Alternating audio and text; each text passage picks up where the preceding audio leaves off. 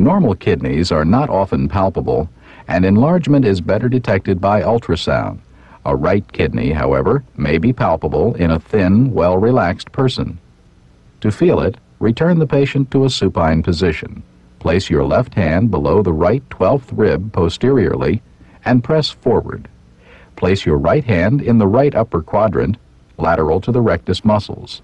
Take a deep Now breath, ask the please. patient to take a deep breath.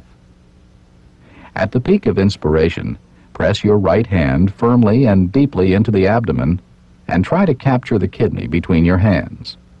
Ask the patient to breathe out and then stop breathing. Slowly release the pressure of your hands as you try to feel the kidney slide back into its expiratory position. And I'm going to examine now for the aorta. To assess the aorta, press firmly into the upper abdomen, slightly left of midline, and feel for its pulsations. Should feel fairly easily. In patients over 50, try to assess the width of the aorta. Pressing deeply with a hand on each side of it, try to estimate its width, And it's normally also normal. 2.5 centimeters or less.